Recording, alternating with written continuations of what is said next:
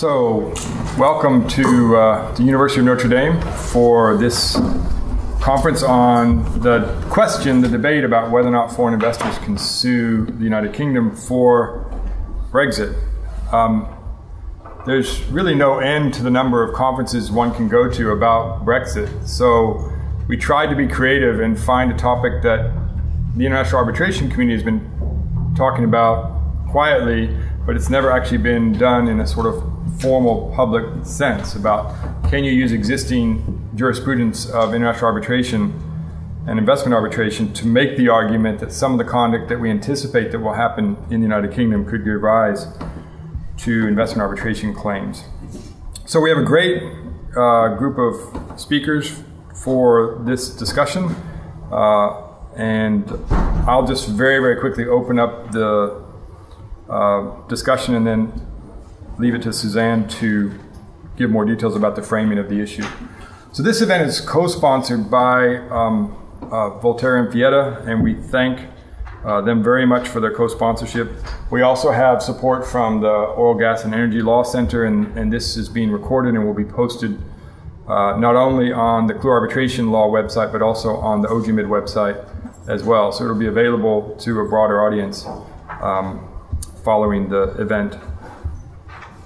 The speakers that we have today are not representing their own personal views. They've been asked to take a position as if they were in the shoes of the lawyers for the respondent state or the lawyers for the foreign investors. It's not necessarily representing their own personal views about the matter.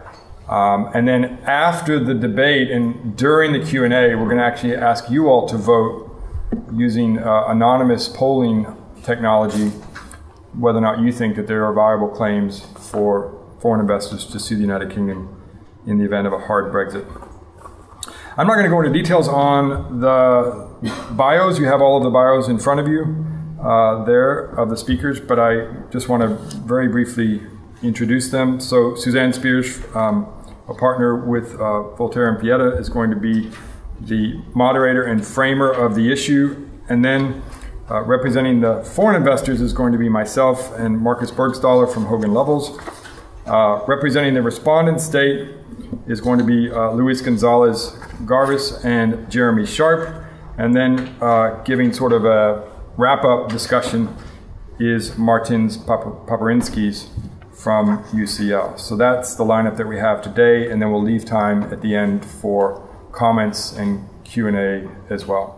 And as Roger said, I'm going to give a general overview of what seemed shocking a year ago. I think a year on, it seems like somewhat old news. We've been talking about Brexit now for a year rather incessantly. But you will recall that last June, I think it came as a shock to a lot of people. And the vote for Brexit put into motion a real avalanche of economic, social, and political potential consequences, and I think that avalanche, as we know, is still rapidly rolling downhill. And it's interesting to see what it might take in its path. And one big concern and sense of uncertainty is what it might mean for foreign investors in the United Kingdom. And surely the United Kingdom itself, the government, would be concerned and have a sense of uncertainty as well as to what the consequences might be for the UK government. And that brings us, of course, to the question today, is whether Brexit could open the door for potential suits against the United Kingdom.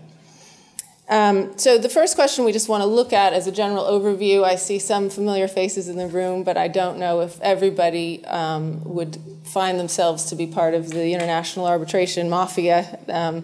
Those of us who look at investment disputes on a regular basis are probably not the norm. There's plenty of people who don't do that. I imagine that when NAFTA started bringing claims to the US, there were a lot of lawyers that suddenly ran out and needed to learn about what this investment law subject was all about, and I suspect that we will be in that now in the UK as well. If there are potential investment claims, you will have a whole new industry of people learning about what these claims mean. So I'm not going to assume that we know investment law entirely in the audience, but I'll give a very, very high-level overview.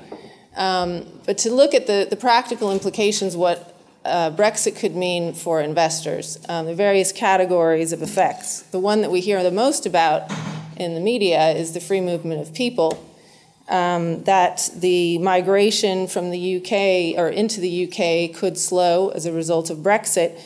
And immigration from the UK does boost the UK, or into the UK does boost the UK economy in the sense that it does support the UK's ability to grow without pushing up wage growth and keeping interest rates lower. And in terms of for foreign investment, there may be a number of investors that would have come to the UK expecting to have a certain low-wage group of employees that may not have access to this labor market in the future. So the low-wage sector may be hit following Brexit, and that might damage the expectations of some investors who had expected to have that low-wage supply of labor. But the categories that might be even more relevant for our conversation today, the first would be the free movement of goods, to the extent that that would be impacted by Brexit. Clearly, being in the EU single market is one of the reasons the UK has been an attractive area for foreign investment. It's a good export platform for multinational companies wanting to export goods into the UK because they don't have the same tariffs and non-tariff barriers that they might have exporting into the EU from elsewhere. And trade statistics show that the EU is the destination for about half of all export goods produced in the UK. And The Guardian recently calculated that the cost in customs duties for a variety of products, if the UK were to carry on exporting to the EU at the same rate as we do today, but without a good Brexit deal, could amount to 7.6 billion annually in new tariffs on goods. And this would be felt by a range of industries. And the other aspect in terms of free movement of goods is to remember that the EU has a number of free trade agreements which provide then access. The British economy has access to about 50 other markets by way of EU FTAs. And it's uncertain, and that would be a whole other subject or conference in and of itself, the extent to which those free trade agreements will remain in place. There is some debate about that, but we won't go into it. For the time being, the issue really is that there's uncertainty surrounding this, and certainly there will be additional costs in terms of tariffs if we get what's called a hard Brexit negotiation. Another aspect which will be relevant for our conversations today is the free movement of capital. This is primarily affecting the financial services industries and what's known as passporting rights. The financial services at the moment have probably the most to lose of any industry because of these passporting rights, which allow financial service industry participants in the UK a nearly unlimited range of options within the EU. They do not need to get permission to sell their financial services into each individual country as they had before the EU. And so Brexit could potentially impact those passporting rights. And this is actually something that could have a major impact on London as a center for financial services. Potentially. So all of these things, it's all unknown, the extent to which we'll have a hard or soft Brexit, the extent to which these consequences may impact foreign investors. But nonetheless, there will be some impact, that's quite clear. And the question is really whether investors will feel that they've been hard done by these changes, whether they invested in the UK with the understanding that the UK would continue to be part of the European Union, and whether their legitimate expectations, a term that I'll come on to in a moment, will be dashed by the EU and British divorce. So coming on to today's discussion, what we want to situate this conversation is in this network of bilateral and multilateral investment treaties of which the UK is part The UK currently has 110 bilateral investment treaties in force, and it's also a member of the Energy Charter Treaty, which is a multilateral sector treaty. And these treaties promote inward investment from foreign businesses by offsetting some of the risks commonly associated with foreign investment in foreign countries. So if you take the example of, say, the bilateral investment treaty with China that the UK has, at the moment, China has inward investment of over 38 billion since 2005. And so if those investors felt aggrieved, there's quite a significant pool of investment capital at play. Similarly, India has a lot of foreign investment in the United Kingdom. Could be another potential player.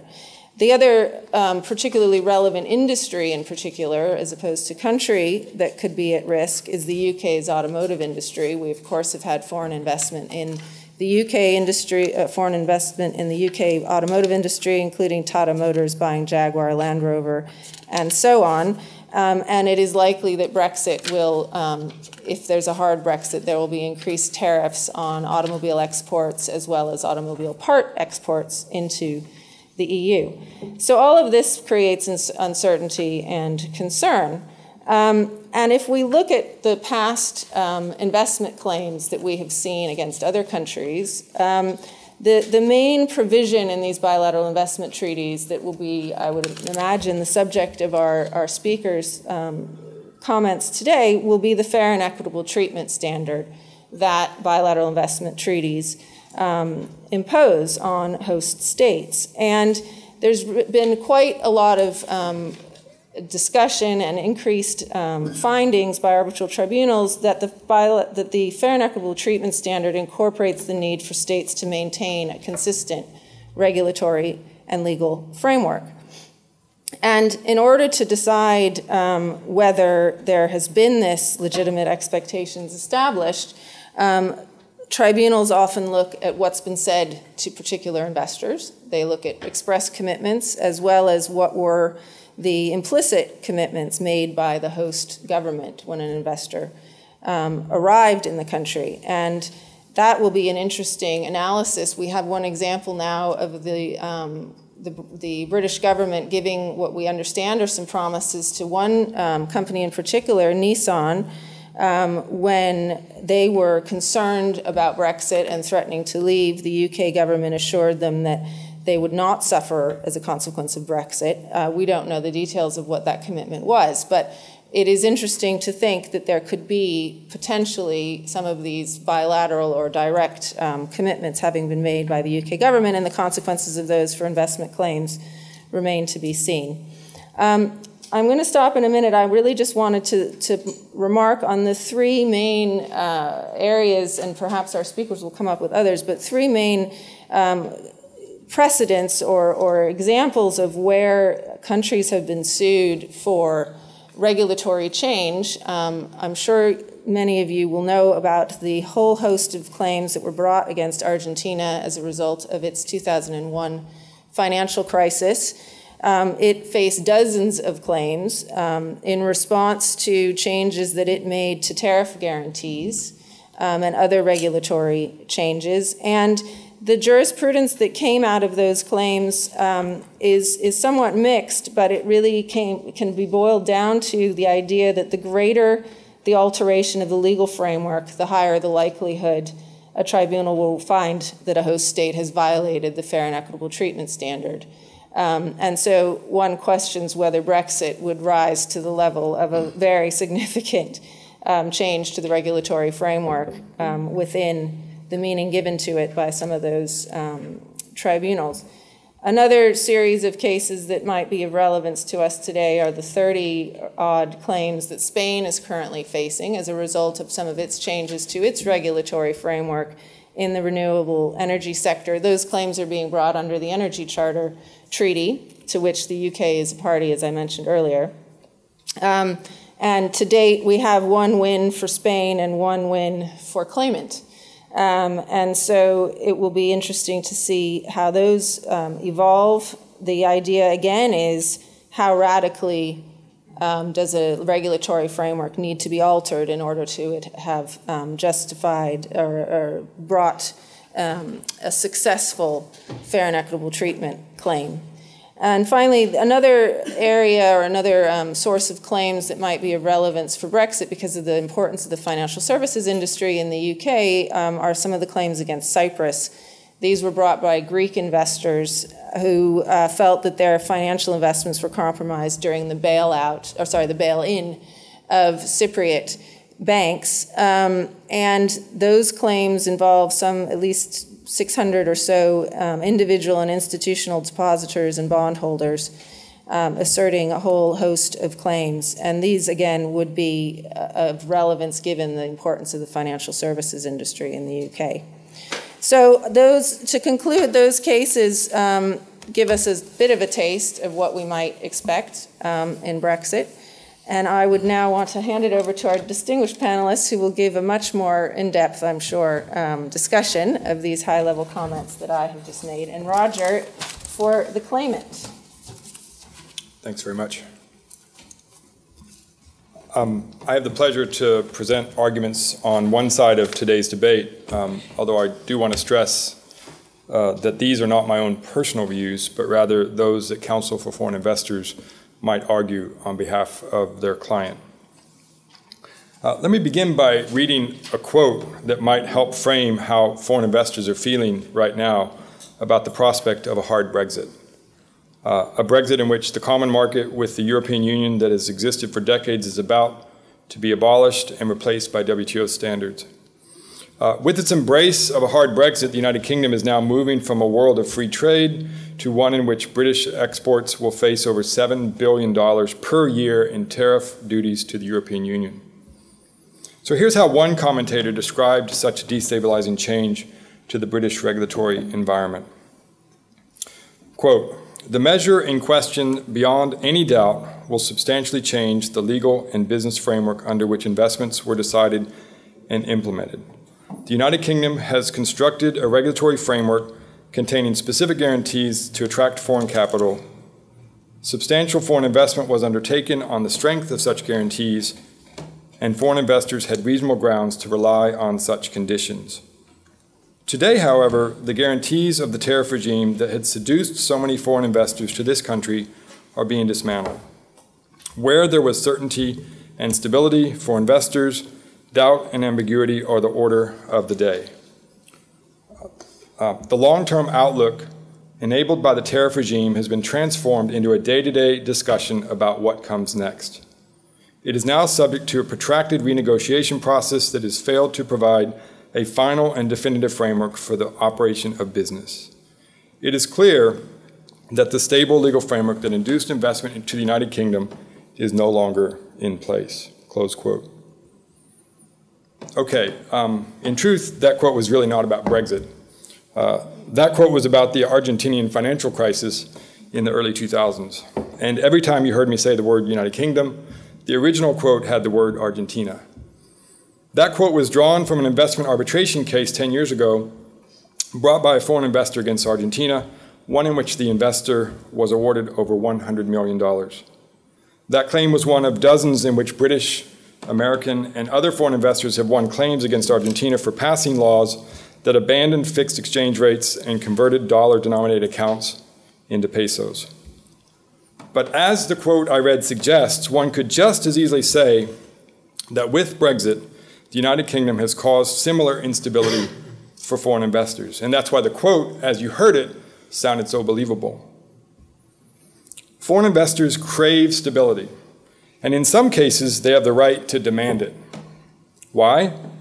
Because capital exporting countries like the United Kingdom impose those obligations on capital importing countries like Argentina, and as a matter of reciprocity, accept the same conditions for themselves. International law holds that host states are accountable for making certain promises to foreign investors and then breaking those promises. Without question, international law gives states the freedom to modify domestic law, but if the changes are too dramatic and too destabilizing, international law may require compensation for such tumultuous changes. In signing bilateral investment treaties, the United Kingdom has protected British investors abroad, but also guaranteed foreign investors at home that it will provide a stable framework for investment. Just as British investors have the right to expect a stable regulatory environment when they do business in Argentina, so too do foreign investors have a right to expect fundamental stability in the British regulatory regime. But a hard Brexit threatens that fundamental stability.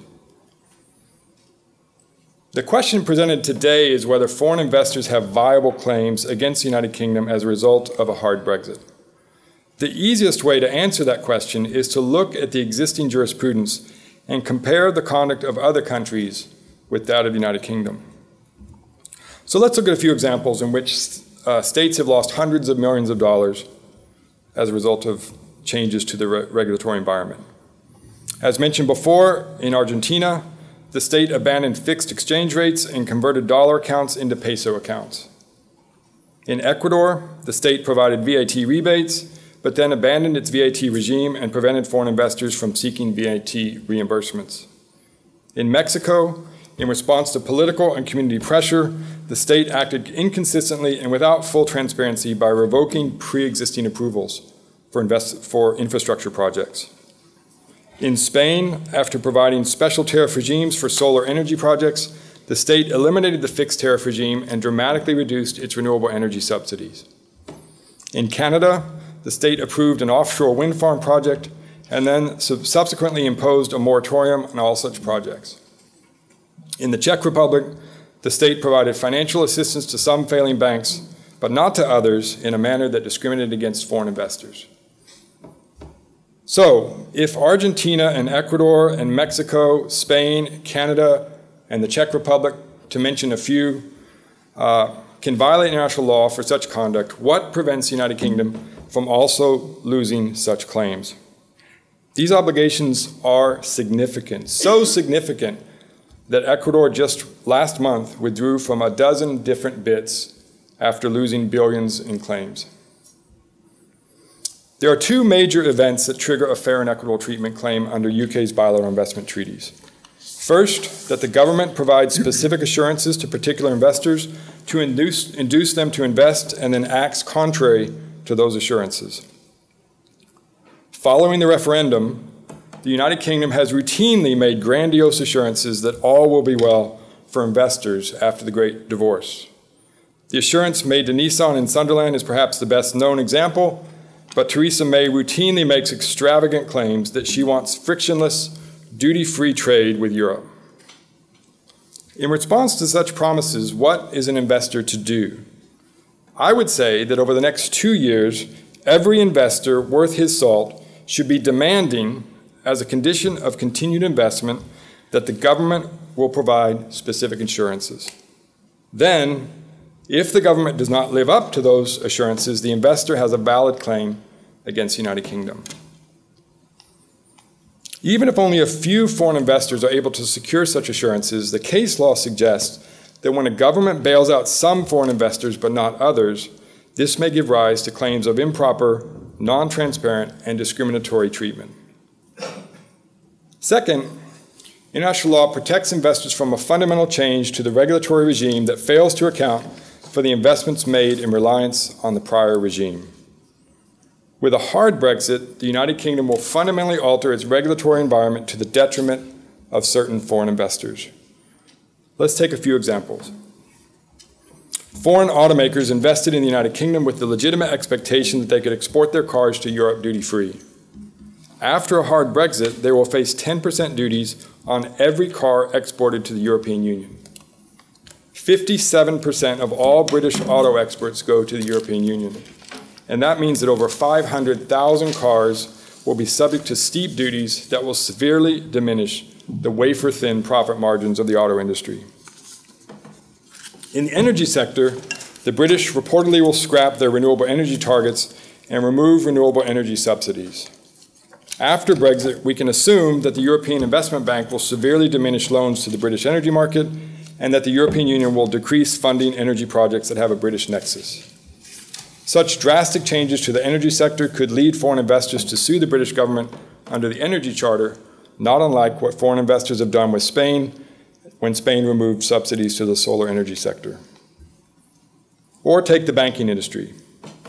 Banks have established themselves in the UK in part to freely conduct business throughout Europe, and over 5,000 UK firms rely on corporate passports to conduct business across the European Union.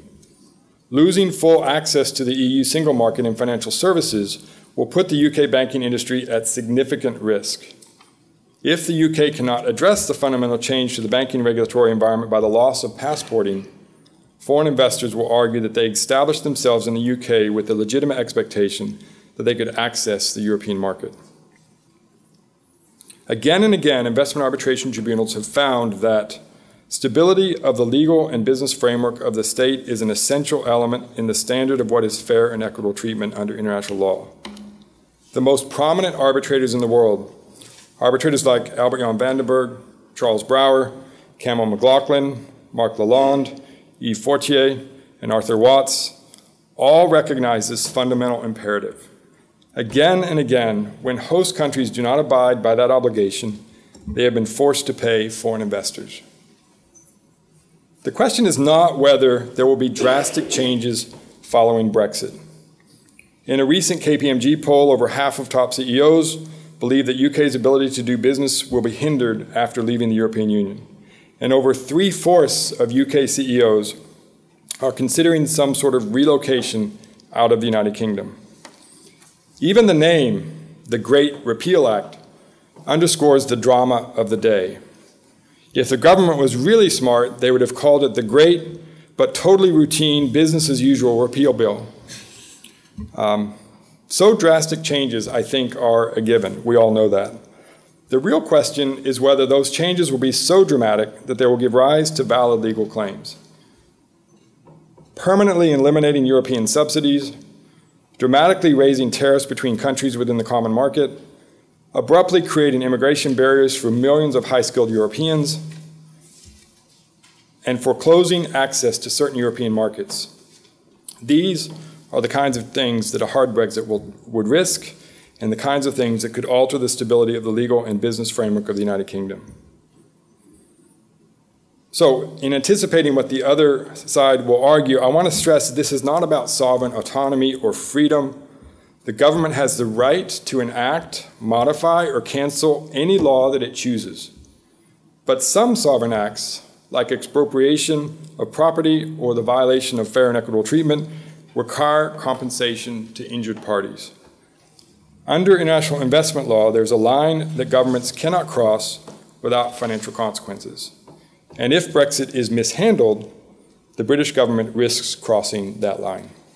Thank you. Thank you very much. I shall also start by saying that what I'm going to say is not a personal view, it's not the firm, the view of my firm either. It is right to say that for foreign investors to sue the UK for Brexit, they need to be able to rely on an investment treaty.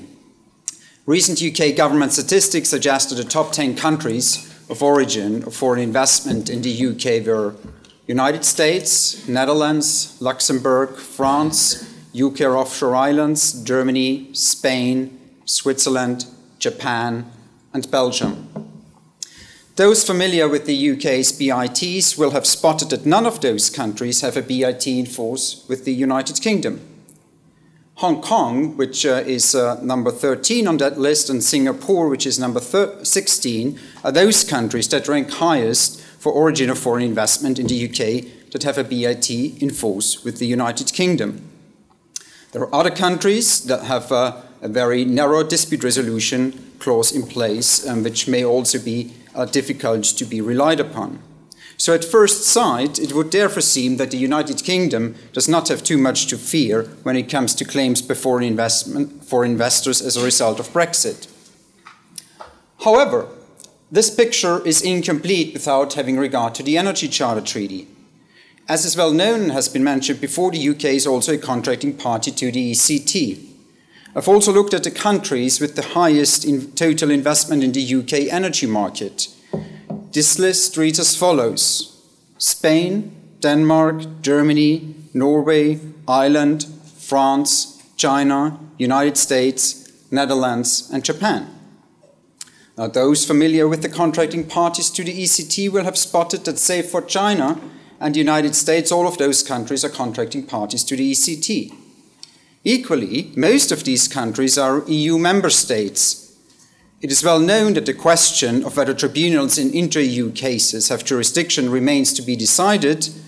However, it would seem obvious that, for the purposes of claims by these EU investors in the UK, this question is moot simply because after Brexit, the UK will not be an EU member state. So certainly in the energy sector, but also to the extent that investors are able to rely on a BIT in other sectors, there would therefore seem to be a legal basis for claims before investors against the UK for Brexit. The ECT and UK BITs typically include an obligation to accord fair and equitable treatment to foreign investors. Among others, these clauses protect foreign investors' legitimate expectations at the time these investments were made. Now, one expectation that foreign investors in the UK, at least until recently, had was that they would be able to enjoy free movement of goods, services, capital, and people within the EU. Foreign investors in the UK could not have reasonably foreseen that the UK would decide to cease to be an EU member state. As a result of the withdrawal from the EU, the UK violated its obligations under the fair and equal treatment clauses included in relevant investment treaties by frustrating foreign investors' legitimate expectations. Therefore, the UK is liable for any losses incurred by foreign investors that were caused by that decision. Now, this becomes fairly obvious when one looks at recent international arbitral practice. There was already mentioned a reference to the cases against Spain, and as you may have heard, there was the first case against Spain that was decided in favor of the investors in a decision by an ICSID tribunal in a case ICER against Spain for May.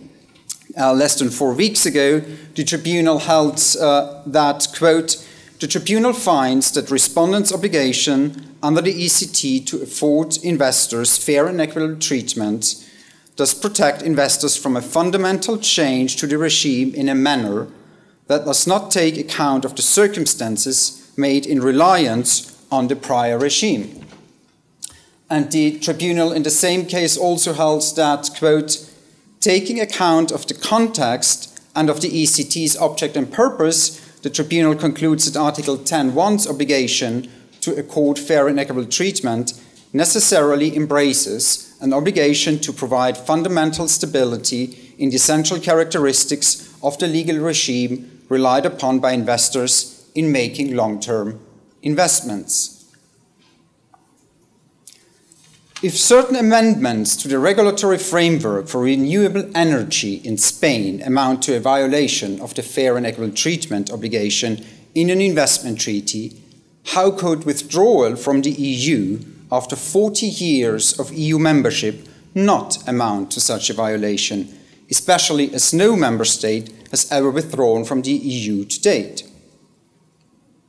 In particular, where a foreign investor relied on specific undertakings by the UK government towards them, whereby the UK government represented to the investor in an agreement or otherwise that it is and will remain an EU member state, then these representations constituted a basis of a foreign investor's legitimate expectations. One example that has already been mentioned before as well was in late 2016 when the UK government made assurances regarding the outcome of the UK's withdrawal from the EU to Nissan, a Japanese car maker producing 500,000 cars per year in its British plant. Prime Minister Theresa May met with Nissan's chief executive, who reported to have said that, quote, the government gave us assurances that it was the government's intention that they would have a competitive trading environment at the end of the process, which Nissan understood to isolate Nissan's business from any adverse effects of Brexit. The argument that the UK violated its international legal obligations in case a foreign investor can rely on the fair and equitable treatment obligation in an investment treaty is only strengthened by the fact that the UK is a highly developed country. Investors could have reasonably expected a high level of predictability and certainty in the United Kingdom. In other words, investors did not and could not anticipate the risk of a fundamental change in the UK's legal environment. Now, although there are many areas where the UK's legal environment will be vitally altered as a result of Brexit, there are two particular ones where the UK's withdrawal from the EU will make waves. Probably these are trading goods and provision of financial services. First, foreign investors establish themselves in the UK with a view to manufacture goods here and trade them in the European Union. Given that the EU accounts for half of the UK's trade and over 40% of value added in UK exports, there is a number of foreign investors that would be adversely impacted, including in such sectors as automotive, for example Tata, Nissan or Toyota, and train manufacturing, for example Hitachi. About 50% of vehicles assembled in the United Kingdom are exported to the EU. Therefore, any introduction of custom duties or quantitative restrictions on goods exported to the EU will increase operating costs and lead to a decline in profits. Any such change results in a fundamental change in the legal environment, and the UK will be liable for it under applicable investment treaties. Secondly, another sector that will get ready for investment claims against the UK is the financial services sector. Trading services represents about 40% of UK total exports and 23% of UK imports, while other statistics show that London has a share of about 50% in certain segments of the global financial markets. Financial institutions, including banks and insurers, established their subsidiaries in the UK with a view to provide financial services in the European Union. Losing passporting rights, enabling them to do so, means that they have viable investment claims against the UK for Brexit. In conclusion, foreign investors in the UK had legitimate expectations that the UK will remain a member state of the European Union. The UK's withdrawal from the EU results in a fundamental change to the UK's regulatory framework. This constitutes a violation of the UK's international legal obligations contained in investment treaties, in particular the fair and equitable treatment standard. Given the number and significance of affected foreign investors, the damages which the UK will have to pay to foreign investors will be substantial. The public in other EU member states is already aware of these claims. Last week, a journalist of one of the major German daily newspapers interviewed me. The only purpose of the interview was to discuss whether foreign investors can sue the UK for Brexit. I do not know whether the UK government is aware of this addition to the Brexit bill. It will be huge. Thank you. Thank you, Suzanne. It's a pleasure to be here and with Louise to represent the possible perspectives of the UK government and not necessarily our own. The fact that we're having this debate under such a cloud of uncertainty suggests that investors in the UK do not have a very complete understanding of their rights under UK bilateral investment treaties, and that the UK government does not have a very complete understanding of its potential liability under these agreements. So let me just briefly touch on four main reasons for this uncertainty, aside from the general uncertainty surrounding Brexit itself. First, many bid obligations are simply indeterminate. Fair and equitable treatment, full protection and security, measures equivalent to expropriation. These terms do not readily lend themselves to clear application. Second, the rules for interpreting these terms themselves provide limited guidance. Under international law, a treaty has to be interpreted in good faith. in accordance with the ordinary meaning of the terms in context in light of the treaty's object and purpose. But these rules are not very useful often in the context of international investment arbitration. Terms such as fair and equitable treatment have no ordinary meaning internationally, and tribunals tend to use context and object and purpose in a circular fashion, merely to confirm that the treaty terms should be interpreted to protect foreign investment. Third, government officials generally act with an awareness of domestic legal obligations, but many BIT provisions do not contain ready parallels to domestic law obligations. There often are no good domestic analogs for obligations like fair and equitable treatment, full protection and security, or indirect expropriation. And so government officials generally do not carry out their ordinary day-to-day activities with these international obligations in mind. They may, for example, give foreign investors certain assurances that inadvertently have implications in bid arbitrations. And even if government officials have the foresight to seek legal advice, government lawyers may not be able to give clear guidance. Finally, a foreign investor typically can structure its investment to obtain bid protections regardless of where the investor is based. So, for example, there's no US-UK bilateral investment treaty, but a US investor could incorporate in, say, Hong Kong and then sue the UK under the Hong Kong-UK BIT. So the UK government may not even know that a US investor could bring a BIT claim until it's already been filed. The UK government thus has no idea how many foreign companies in the UK are eligible to bring BIT claims. The government has to assume that any foreign investor in the UK could previously have structured itself to take advantage of one of the more than 90 BITs that are in force for the UK. These claims are not brought to English courts, as we heard, but to international arbitral tribunals.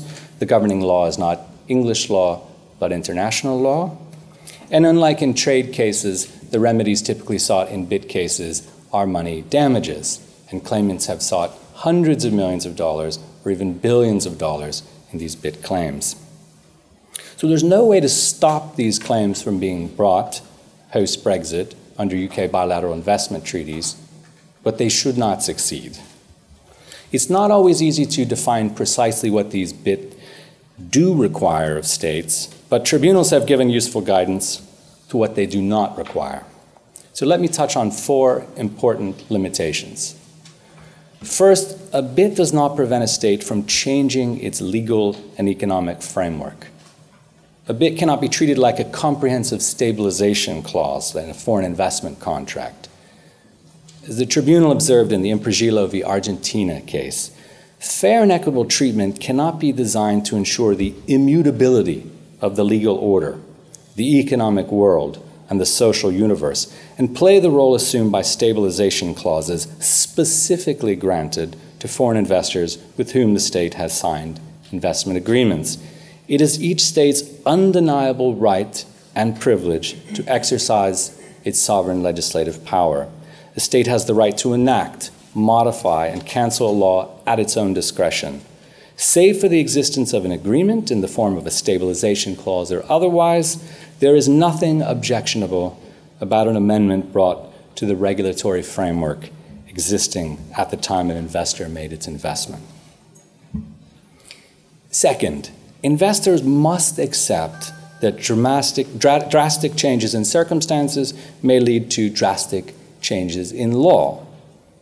As the tribunal observed in the ECE project management versus Czech Republic case, if the circumstances change completely, any reasonable investor should expect that the law would dramatically change. It is reasonable to foresee that a small change in circumstances might entail minor changes in the law, while a complete change might entail major changes in the law. This has been understood by the Iran-US Claims Tribunal in Starrett. Investors in Iran, like investors in all other countries, have to assume a risk that the country might experience strikes, lockouts, disturbances, changes of the economic and political system, and even revolution. That any of these risks materialize does not mean that property rights affected by such events can be deemed to have been taken. Third, a BIT is not an insurance policy to protect investors even from drastic changes in domestic law and the economic framework. The tribunal in EDF versus Romania remarked, except where specific promises or representations are made by the state to the investor, the latter may not rely on a bilateral investment treaty as a kind of insurance policy against the risk of any changes in the host state's legal and economic framework. Finally, an investor cannot claim BIT protections merely because government or the voting public were ill-informed or misguided. As the tribunal observed in the Pashak versus Mongolia case, the fact that a democratically elected legislature has passed legislation that may be considered as ill-conceived, counterproductive, and excessively burdensome does not automatically allow one to conclude that a breach of an investment treaty has occurred. If such were the case, any number of investment claims would increase by a very large number. Legislative assemblies around the world spend a good part of their time amending substantive proportions of existing laws in order to adjust them to changing times. A claim for a breach under an investment treaty has to be proven by claimants under the specific rules established in that treaty. So here, the UK's elected legislature is responding to domestic political and legal processes, including a popular referendum. That is an accepted part of the democratic process in the United Kingdom. It is the environment in which all investors in the UK made their investments. Those investors must have assumed that the UK could withdraw its membership from the EU. Withdrawal from the EU is expressly contemplated in the Treaty on European Union. The UK is exercising its sovereign right to leave the EU in accordance with the express terms of Article 50 of the treaty. The UK's departure may have financial consequences for everyone in the UK, foreign investors, domestic investors alike. It would be patently unreasonable to conclude that UK BITs afford foreign investors a special entitlement to claim compensation arising from a non-discriminatory measure of general application affecting the whole of the country and its people. Thank you. Ladies and gentlemen, I will first address the objections to the jurisdiction, issues of jurisdiction and admissibility, and then I will address substantive issues. I have identified 25 jurisdictional and admissibility issues for any claim that an investor may bring against the UK for Brexit, but conscious of time, I'm just going to address 5. Number 1, as we all know, the right to submit a claim requires the fulfillment of certain conditions. Some of these conditions that always apply to any BIT are 1, that there must exist a measure.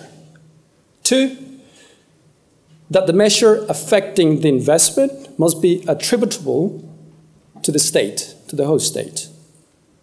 3rd, that the measure must specifically relate to the investor, to the investment or to the investor. So, first objection. We have heard from my dear friends from representing the investors' side, and we haven't been able to identify. They haven't been able to identify the measure. What is the disputed measure that we are talking about here, about Brexit? Is it the decision to exit the EU? Is it the decision not to pursue the EEA model or to remain in the customs union? Now, how can any of these policies qualify as a measure? Now, we know that a measure must be a law, regulation, an administrative practice, or a requirement. It doesn't apply. Now, is it the failure of the UK and the EU to reach a comprehensive trade deal? Is that the measure that is in dispute in an investment treaty claim against the UK? Well, no, because the UK, it cannot be attributable to the UK a failure to reach an agreement with the EU.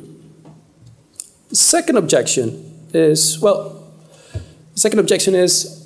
and it was mentioned by Suzanne, the fact that they're going to impose tariffs. We're going to have tariffs, and we're going to have trade barriers, and it's going to cost. We're going to have trade costs.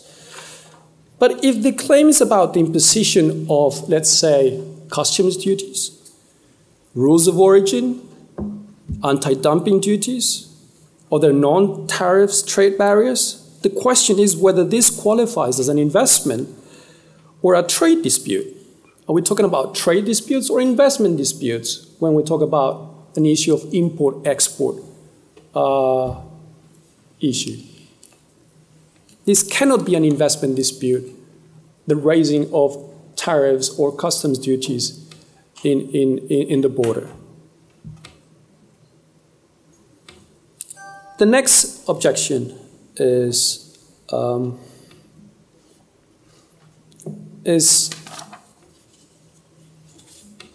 the restructuring of investments. And it was mentioned that you are very clever and very creative lawyers. You're probably advising investments to restructure it in order to be able to be covered by a BIT. Well, there might be an issue that investors restructuring their investments in anticipation of Brexit in order to benefit from the protection of a BIT, then the claim will surely be dismissed. And a good example is the Philip Morris versus Australia. It has also been mentioned about passporting rights, that the UK investors are going to lose the passporting rights in the EU, but the UK will object to this on the basis that passporting rights or market share in the European market are not assets under the definition of investment in the BITs. You cannot sell, you cannot dispose a passporting right, and therefore cannot qualify as investments under BITs. Now, on the substantive issues, as a general point, the UK has the sovereign right, as Jeremy mentioned earlier, it has the sovereign right to unilaterally withdraw from the EU treaties and consequently leave the EU single market. The UK is not even required to justify its exit from the EU, for example, under public interest grounds. Further, the UK has no obligation to even conclude a withdrawal agreement, let alone a new trade agreement with the EU. And upon leaving the EU, the UK would have the discretionary power to establish its own MFN tariffs at any level it wishes to. So it is difficult to see how the exercise of the UK's rights to leave the EU and under international law, under EU law, and under WTO law can constitute a breach of a BIT. Now we'll address the specific substantive issues, and the first one is expropriation. Now, my colleagues did not mention expropriation at all. They simply gave away the possibility that there can be an expropriation claim, and it's because there cannot be any valid expropriation claim against the UK for Brexit. Why? Because foreign investors may be disappointed by a no-deal scenario and might find it difficult, if not impossible, to continue operating their businesses in a UK post-Brexit world. The situation, as tragic and disappointing as it may be, is not something BITs can protect investors from. Paraphrasing the Athenian tribunal, it is a fact of life in every country that a domestic or foreign investor may be disappointed by the policies of governments everywhere. But investment treaties are not intended to provide investors with a blanket protection from this type of disappointment. This was echoed by the Feldman Tribunal. It stated, not all government regulatory activity that makes it difficult or impossible for an investor to carry out a particular business, change in the law or change in the application of existing laws that makes it uneconomical to continue business is an expropriation claim. is an expropriation under the treaty. In the Fellman case, the investor was effectively precluded from exporting cigarettes. The Fellman Tribunal found that the investor nevertheless could pursue other continuing lines of business activity. The expropriation claim was dismissed. So even if Brexit makes certain businesses less profitable or even uneconomical to continue, this in itself would not be sufficient to find a breach of the expropriation clause. The key of an expropriation claim is whether an investor still had control of its investment after Brexit, and whether the enjoyment of the property had been effectively neutralized. This is a CMS versus Argentina case. But even if the enjoyment of the property after Brexit had been neutralized, there's no valid expropriation claim because no deal scenario, and I'm not going to call it hard Brexit because I don't know what that means, no deal scenario would at most be a temporary loss of a benefit opportunity, namely the investor's inability to compete in the European market for a short period of time, given that it is almost certain that shortly after Brexit, the UK will conclude a bold and ambitious FTA with the EU. So there's no permanent, substantially complete deprivation of the economic use of an investment, which is an essential condition for an expropriation claim to succeed. Now, for an equitable treatment. For foreign investor would argue that, and has been forcefully argued by my colleagues, that they made their investments in the expectation that the UK would maintain a stable and predictable environment in which they could operate their investments. But this environment requires unrestricted access to the EU single market. But the guarantees to operate within the EU single market are not to be implied, so as the doctrine of legitimate expectations is not to be used to rewrite contracts, rewrite treaties, or to be transformed into stabilization clauses, as Jeremy mentioned. It is certainly not sufficient to refer to the subjective expectations the investors might have had when they made their investments.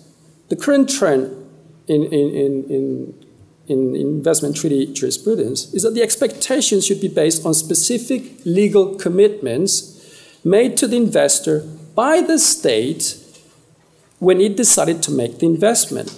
The Enron Tribunal stated it was essential that these expectations derive from the conditions that were offered by the state.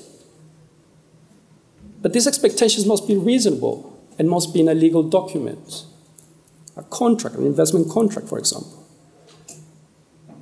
But it is unreasonable to expect that you can benefit from the EU market and ignore Article 50. Article 50 provides that any member state can withdraw from the treaty.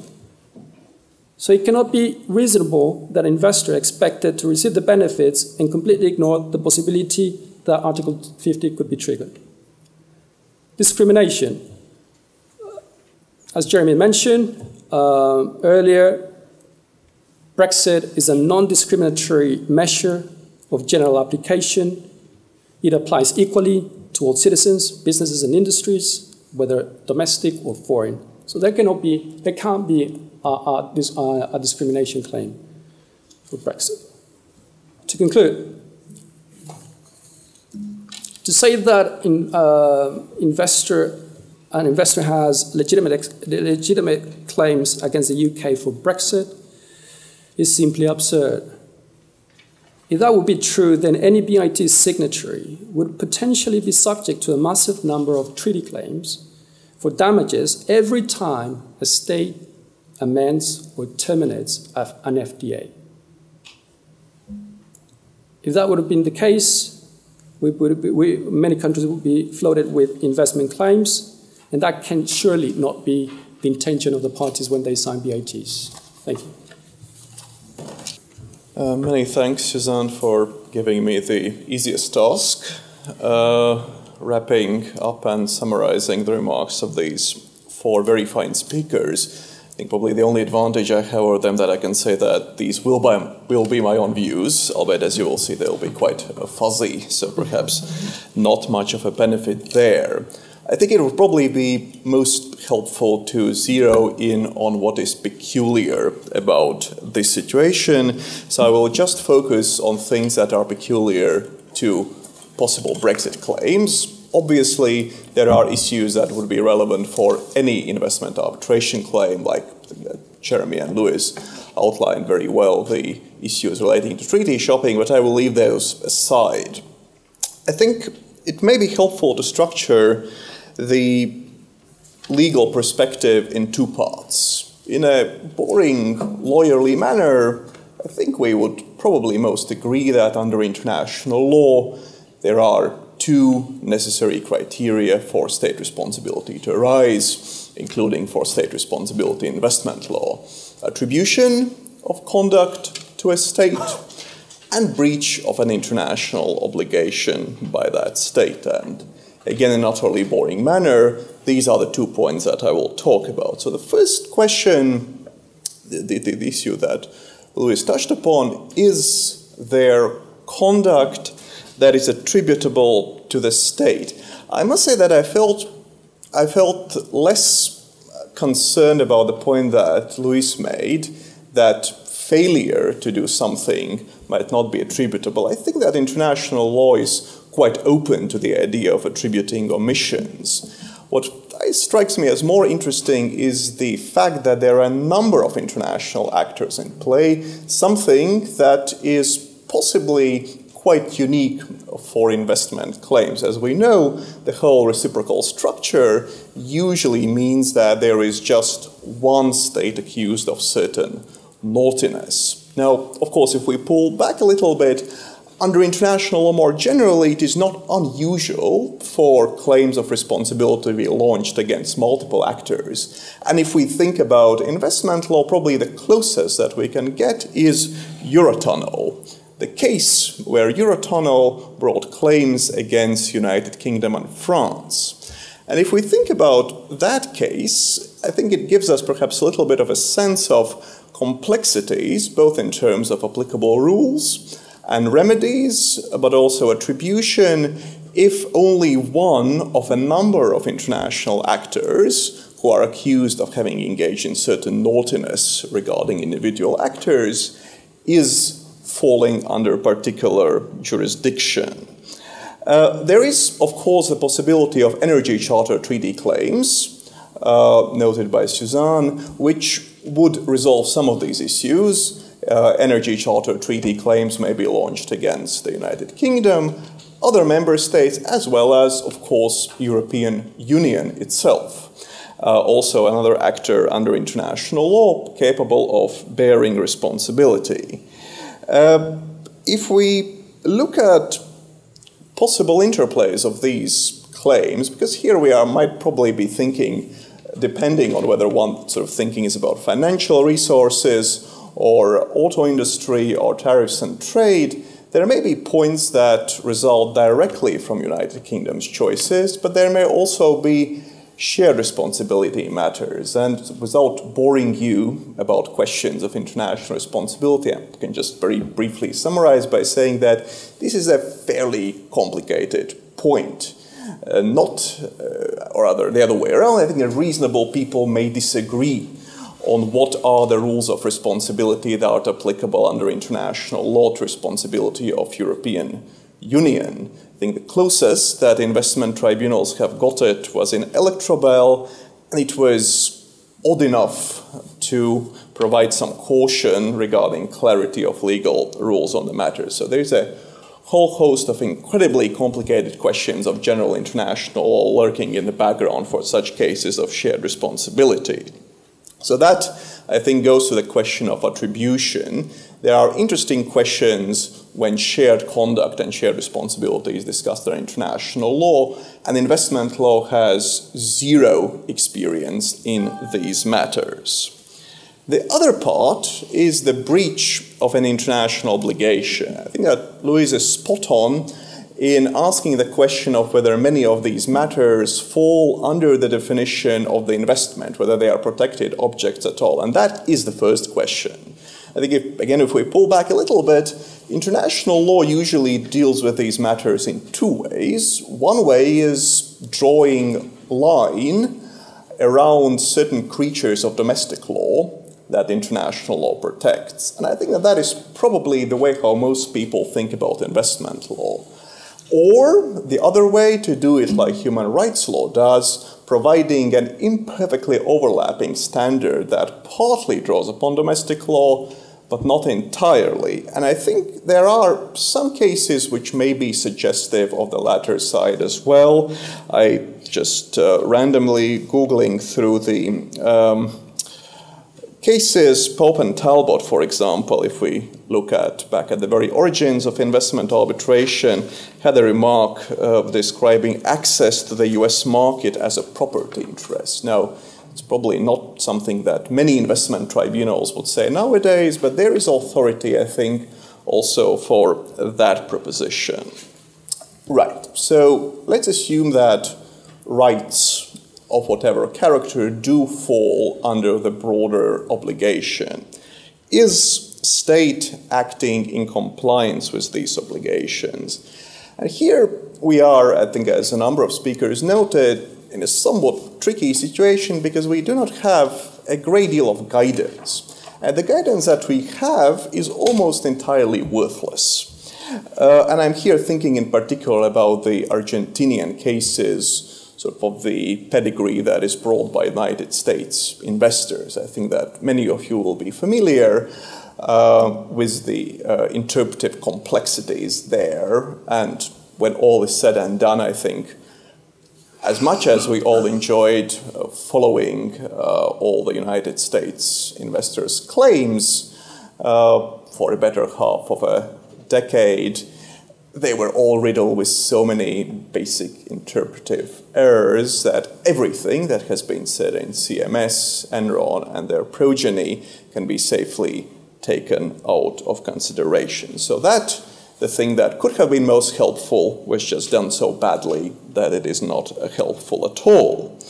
So how might we look at these matters? And here I'm just trying to summarize at the greatest degree of abstraction 3 ways how I think we might sum up how tribunals might look at it. So one way, the one what Roger suggests, I suppose, is the a fortiori way. If you change a little bit, you are a little bit likely to be in breach. If you change a lot, you are quite likely. If you exit the European Union, you are virtually certain. So that would be one way of looking at it. Another way of looking at it, I suppose, is looking less at the big picture and more at the micro application. And I'm quite attracted by the way how the Hochtief and Argentina tribunal looked at these matters, appreciating that things change, and then one should not approach state's obligation in a dogmatic manner, but it is important to consider whether the state adopted a flexible attitude, whether it tried to renegotiate, whether it tried to search for alternative solutions. So all questions about application, all questions that are very hard to predict and decide in either of the manners that were so skillfully presented. It is not black and white, much turns on application. And I thought that also another possible way of looking at it is the point, sort of, I suppose, a quote within a quote, in some delightfully Umberto-esque manner buried in Jeremy's speech, was starret housing. And so the question is, perhaps, that the best analogy of the United Kingdom is not Argentina, Spain, or Cyprus, but the revolutionary Iran. The sense that if it is a Grundnorm that changes, not merely some things at the margins, in those cases, investors have to move on along with everybody else. They are not staying behind in an abstract world where revolution and Brexit did not happen. So these, I think, are 3 plausible ways of looking at the matter. Let me now wrap up with 4 scattered remarks that didn't really fall under either of those, so they fall under this point because they are nothing else. The first thing to consider is the possible relevance of the consensus of international actors. That these may be things that the United Kingdom is doing not because it is a slow week in May, but because it reflects a consensus with other international actors, European Union, member states, perhaps buttressed by other international organizations.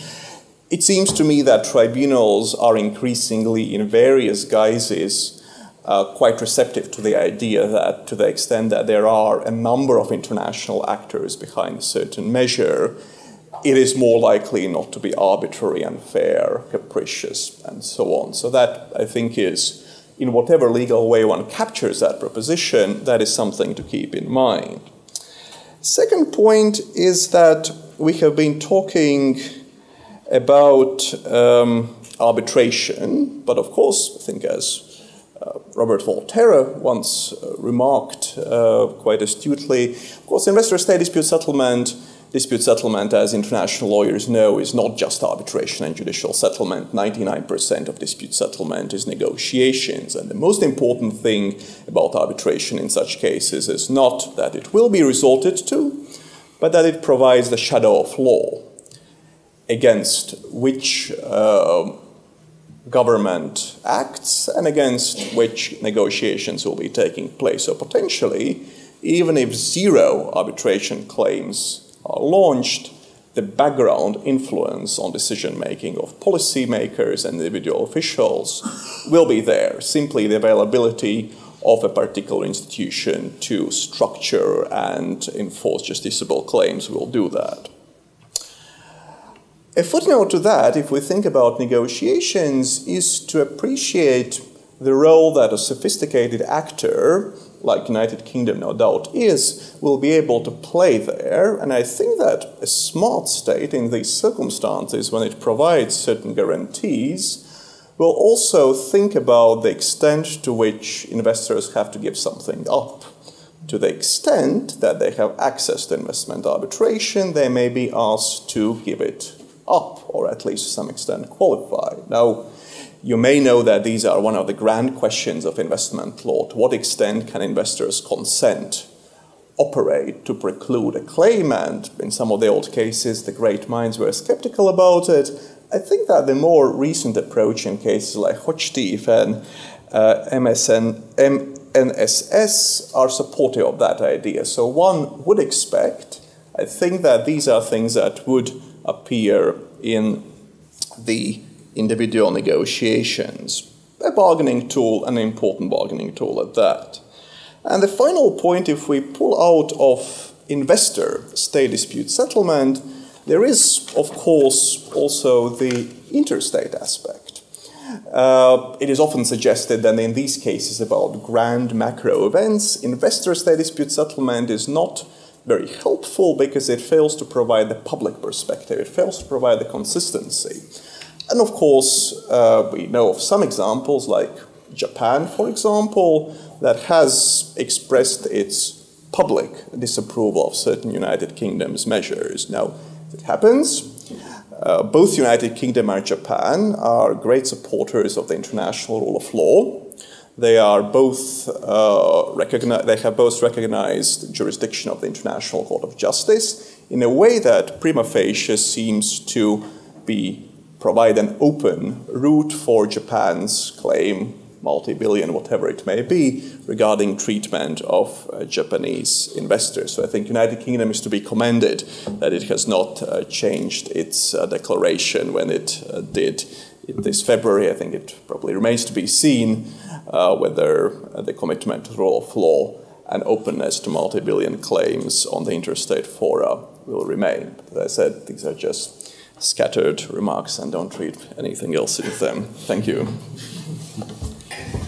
Thank you very much to all of our speakers. I had no doubt that you would all have much to say, and we were proved correct. Now, I am directed to run a poll here of all of you. Roger's going to help me. While we have a Q&A. Yep. In order to vote whether you think that foreign investors can sue the UK. I take it by that we mean a viable claim. Yeah. Okay. Yep. If you think yes or no, could you please vote? And in order to do so, you go on your phone, you can go to the website of the one here, pollev.com/Brexit, or you can text. And I tested the texting and it worked just fine. So I'm going to hide the results. Nope. Oh no, I'm not hiding the results. Now I'm hiding the results. Okay, so it's fine, the way we have it. Yep. Good, okay. And when we are done with the Q&A, we'll see. However, I don't want that to distract you all from the conversation. If I will like to give the floor to all of you, we have a microphone to go around if anyone wants to have a question.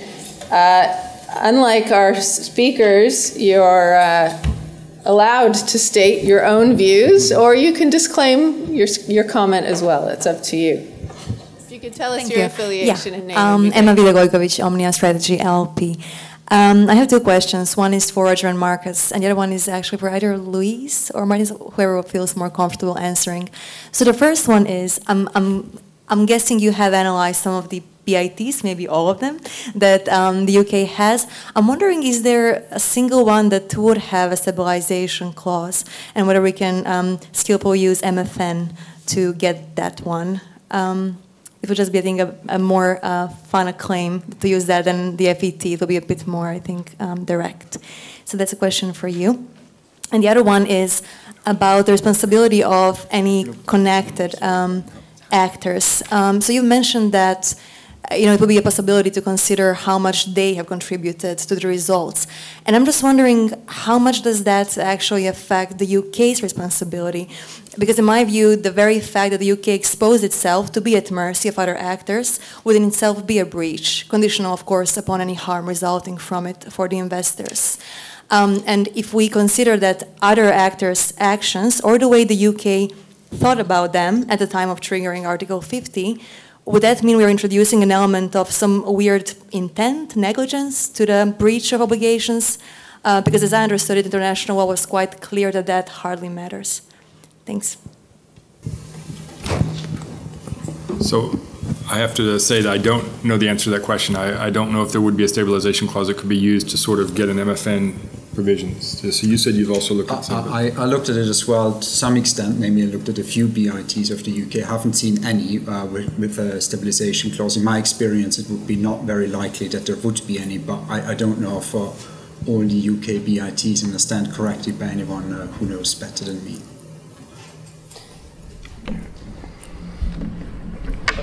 Right. That is a good question. I think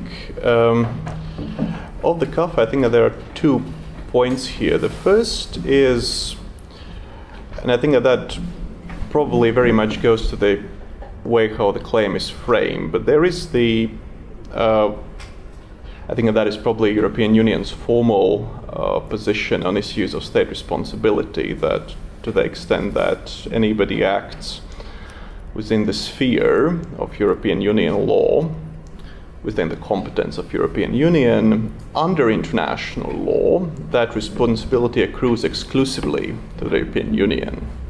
So even if it is something that a state does, member state does, in implementation of something Europeanish, under international law it is solely European point. Now, as we'll appreciate, it strikes somewhat, it's not exactly in line with international law's position. International law's position will tell us that it matters who does it rather than why they do it.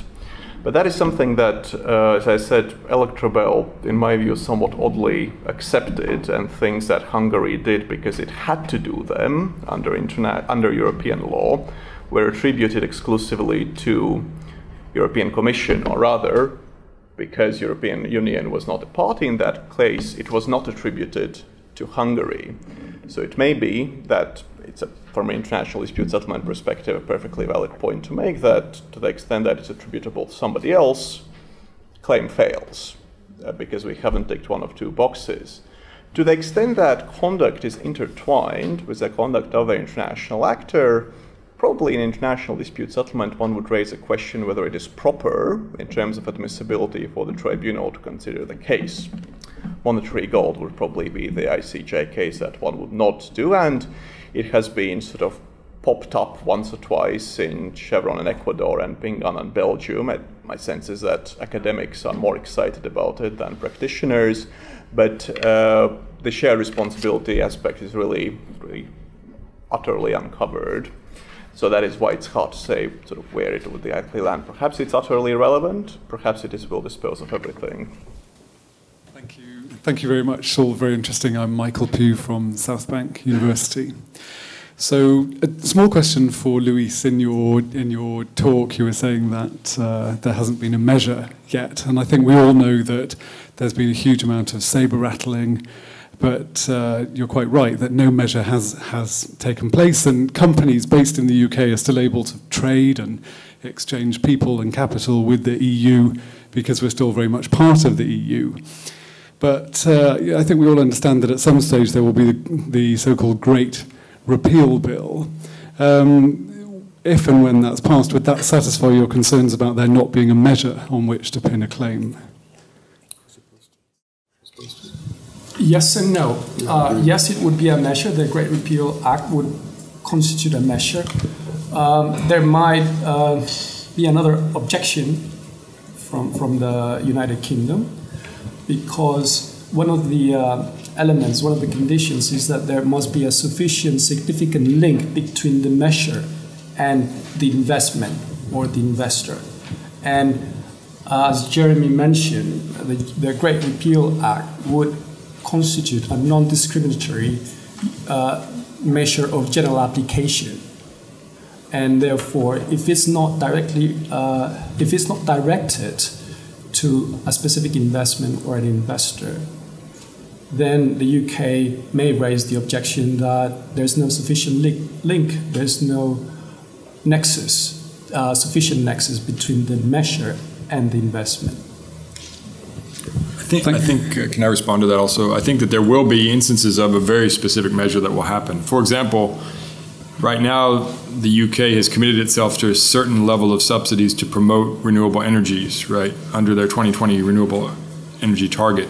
When they withdraw those subsidies and when they withdraw that specific domestic law, and EU will no longer be relevant to preclude them from doing that, the decision to remove those subsidies is going to give rise to a specific measure that energy companies can rely upon to bring claims against the United Kingdom.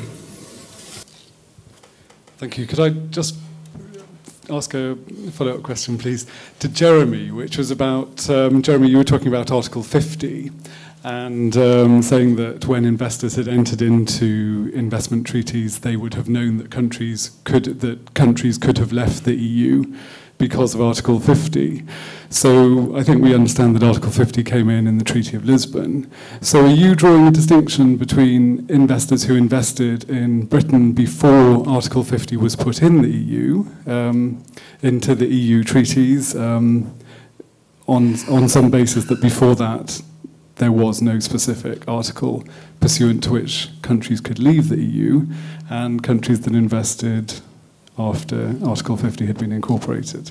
I think it would be a very difficult position to argue for an investor to say that it made its investment in the UK with the expectation that the UK could not exercise its right to leave the EU. So if the fact that the investor said once Article 50 was entered into the EU regime, then I realized that the EU could leave voluntarily, the question would be, on what basis did you conclude that the UK could not leave the EU before that? And that, I think, would be very difficult. So what legitimate expectation would arise for an investor based on its assumption that the UK would remain and would always remain in the European Union? Can I maybe just add on the Article 50 point? I'm slightly surprised by that argument, I have to say, in a sense that if a claim against Spain succeeds on the basis of a change to renewable energy law in Spain, as a matter of Spanish law, I'm sure Spain can change its Renewable Energy Act. So just because there is a possibility to withdraw from the EU does not prevent a claim from succeeding. It's also interesting if you go into the negotiating history of Article 50. This article was introduced into the Lisbon Treaty not really with the view for it to being exercised. The negotiators really made it very clear that they put in a provision, but it was not the agreement among those negotiating the provision that it would ever be exercised. And certainly, at least what I know, it was not included upon, say, to say, a suggestion by the United Kingdom, which would also be an argument then to say, oh, the UK could rely upon that. So I think I'm slightly puzzled by the Article 50 argument in the sense that, oh, there was a right of the UK to exercise that right under Article 50.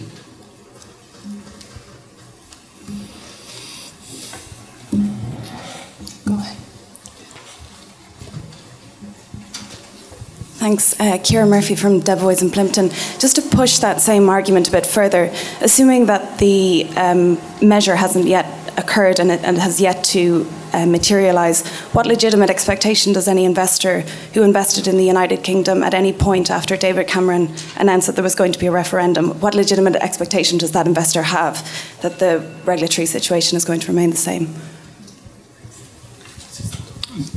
There is case law and jurisprudence and scholarly articles about when does a legitimate expectation arise, and I think it's accurate to say it's traditionally understood to be at the time of the investment, right? So it's arguable that individuals who have invested, corporations have invested prior to the referendum or prior to the Article 50 are going to probably have a stronger legitimate expectation argument than those that came in afterwards, probably.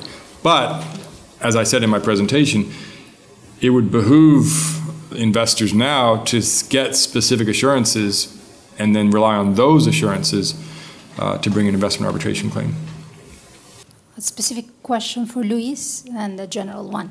The general one is about how much does the answer to this question depend on whether we consider EU law applicable under the BITs or not. Whether EU law is applicable as a fact or as a law or not applicable at all, does it affect the answer to this question, whether investors can bring claims? And the question for Luis is whether you deconstructed all the substantive protections to sustain your position. I'm wondering about denial of justice, whether Brexit affects the possibility for the investors to bring cases under EU law and even to go before the European Court of Justice, and whether denying that right to go to the European Court of Justice could be interpreted as a denial of justice. Would you have an argument maybe to deconstruct also this one? Thank you.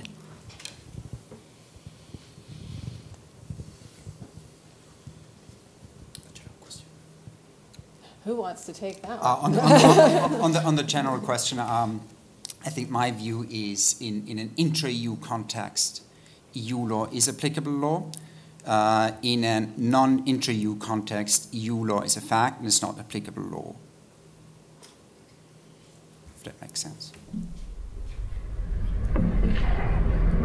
On your question of denial of justice, there are so many creative lawyers, and when someone drafts a treaty, we always think, well, we're going to cover this, we're going to cover that. There's always some really creative argument that we didn't envisage in the negotiation of investment treaty. I don't think that would be the case. I don't think you could argue denial of justice on the premises that there is no access to the European Court of Justice. What the obligation under the Fair and Equitable Treatment Standard is access to justice. So we need to see the Great Repeal Act. At the end of the day, is whether you're going to have redress. And there's going to be, the white paper made it clear that there's going to be a dispute resolution system, mechanism, and they're going to be, EU law has been transformed into UK law. So you are going to have access to justice.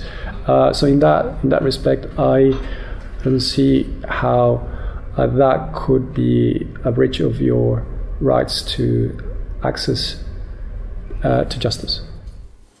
maybe I'll take the moderator's prerogative to jump in. Having brought a denial of justice claim under a bilateral investment treaty once, it's not the easiest claim to bring, and it is, of course, one that you have to exhaust domestic remedies, unlike most claims. So it does seem to be a number of hurdles. Yes, Martin?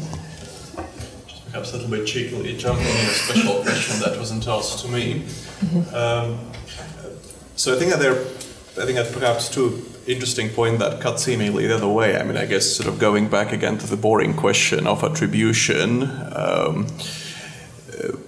states are responsible for conduct in relation to their organs, or in other ways how we can link to the state. Court of Justice of the European Union is plainly not the organ of the United Kingdom, so I suppose query was a proposition that the United Kingdom is responsible for it. But I think a somewhat analogous case, and much rides on the point on the word somewhat. I cannot immediately remember the name of the claimant, but there have been a number of interesting litigations following the dismantlement of the SADC court, where an international court in which individuals could bring claims against states was perhaps somewhat not entirely elegantly transformed into an interstate court, and an investor state tribunal found a breach in some elements of there. So, but I think that some creative lawyering would be needed there. I think that's absolutely right. I think we could take one more question. Yes.